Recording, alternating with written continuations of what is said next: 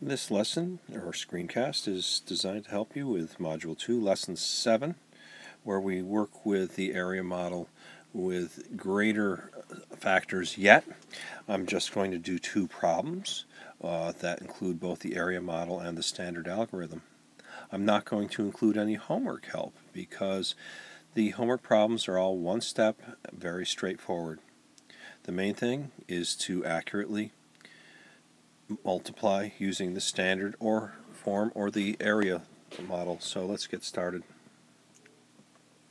Okay, let's read our instructions. It's much like it was the previous evening. We're going to draw an area model, meaning we're going to make a rectangle. Then we're going to solve using the standard algorithm over here, the way we traditionally do it. And we use arrows to match the partial products from the area model to the partial products in the algorithm. The main difference between today and yesterday is the size of our numbers. We're now multiplying three-digit numbers by three-digit numbers, and indeed we'll work with three-digit numbers times four-digit numbers.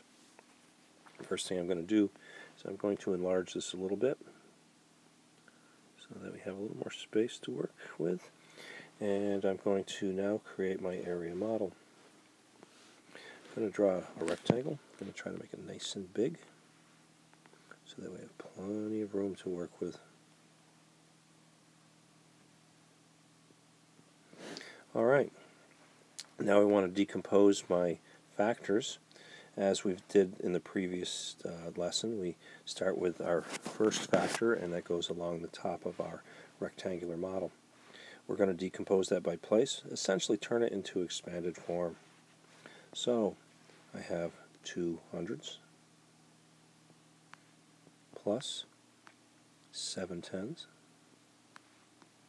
plus 3 ones. Now we're going to draw lines to partition our model into columns. Now we'll take the next one. We're going to start with the ones place. We have 6 ones plus 4 tens, or 40, plus 3 hundreds, and we're going to partition this into rows. Now we'll begin our multiplication.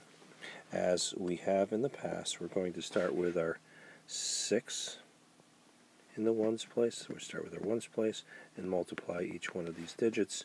Then we're going to go to the 4 and multiply each digit, and so on.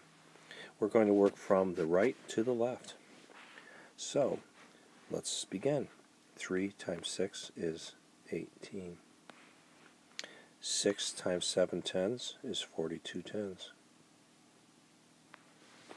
6 ones times 2 hundreds is 12 hundreds, or 1,200.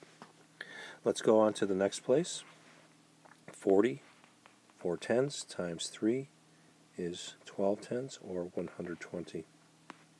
4 tens times 7 tens is 28 hundreds, or 2,800. And 40 times 2 hundreds, 4 tens times 2 hundreds, is 8 thousands. Finishing up with the hundreds place, I have 3 ones times 300, 900. And I have 3 hundreds times 7 tens, which gives me 21,000. And now we go with 300 times 200, which is 6 10,000s, or 60,000. Let's find our partial products. You may want to draw these going vertically. Okay, if we're not so accustomed to working horizontally, there's no shame in rewriting these. I'm just a little short on space, so I'm going to continue by adding these rows. Okay, so I'm going to look at my 8 in the ones place, and I have a 2 and a 1, a total of 3 in the tens place. In the hundreds place, I have a 4 and a 2 for a total of 6. In the thousands place, I merely have the 1. Going on to my next place, the tens, we have 0 ones. I have 2 tens. I look at my hundreds. I have 1 plus 8 for a total of 9. Now I go to my thousands. I have 2 plus 8, which is 10. So I exchange that for 1 10,000. That's my next place. Moving along, going on to the ones place, I have 0, and the tens place I have 0 because I'm multiplying by hundreds.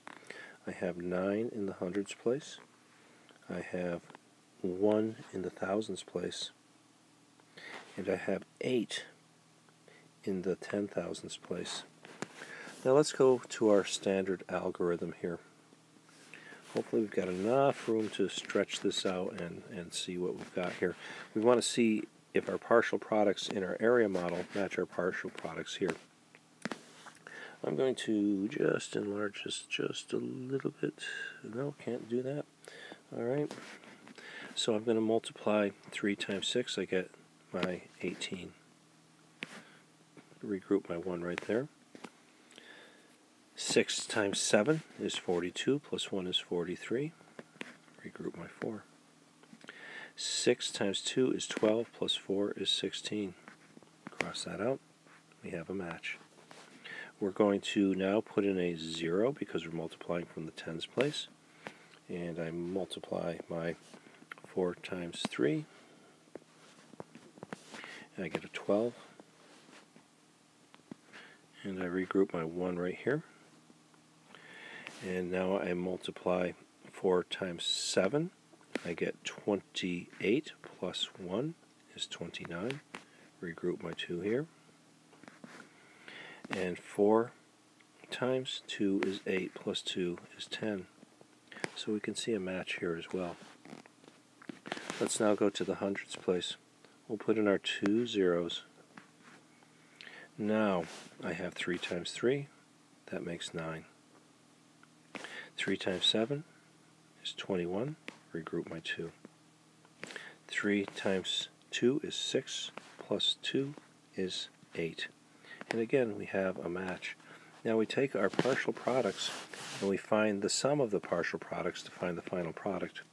So 8 plus 0 is 8. 3 plus 2 is 5. I have 6 plus 9 is 15. Plus 9 is 24. Regroup my 2. And I have 1 plus 1 plus 2 is 4. And I have 1 plus 8 is 9. So my product is 94,458. Let's do one more example. I don't think we need more than a couple of examples here. And again, you're going to do some with the area model and standard algorithm. Others, you're just going to do the standard algorithm. Alright, this one's interesting. 3 digits by 3 digits once again. But notice that in the second factor, we have nothing in the tens place. Let's see what that means in terms of this problem in a partial product. Let's start with our diagram.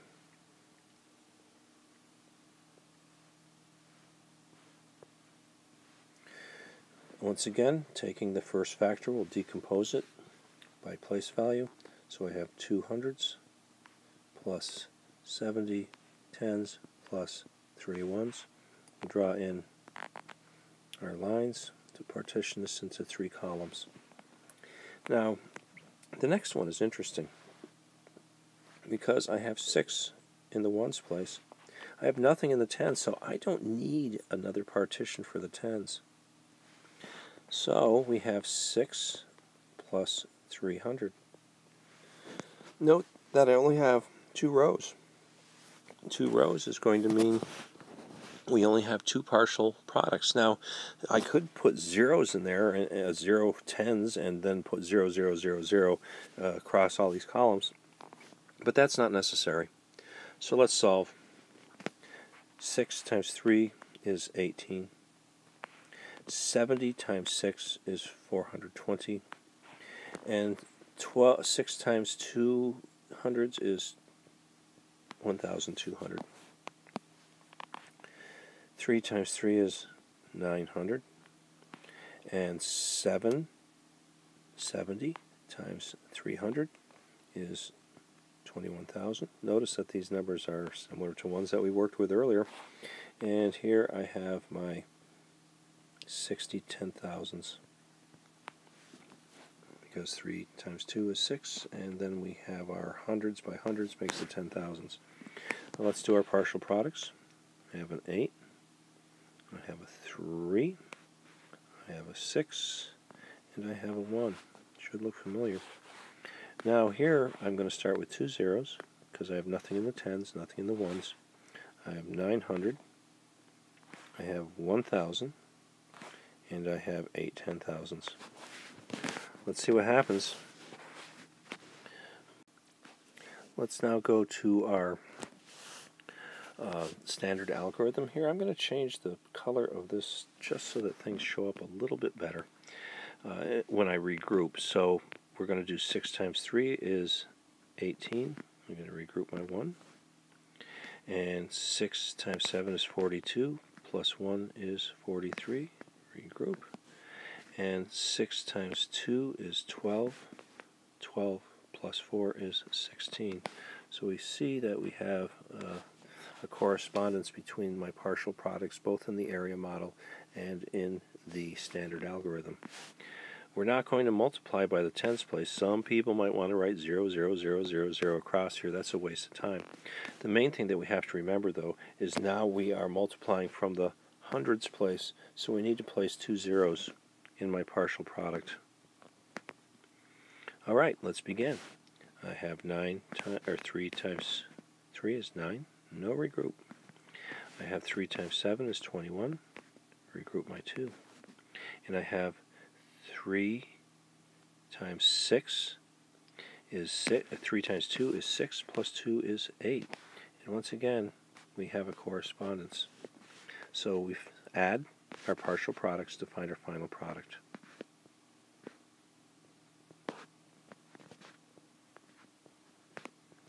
The answer is 8,538. Again, it's important to write neatly. Again, it's important to calculate carefully. You'll be doing some with the area model and the standard algorithm, more with just the standard algorithm. All your word problems, here's a hint, use the standard algorithm. They're one-step problems, so I'm not going to give you a hand with that. I expect to see you able to create accurate tape diagrams for a simple one-step problem without hesitation. Good luck on your homework.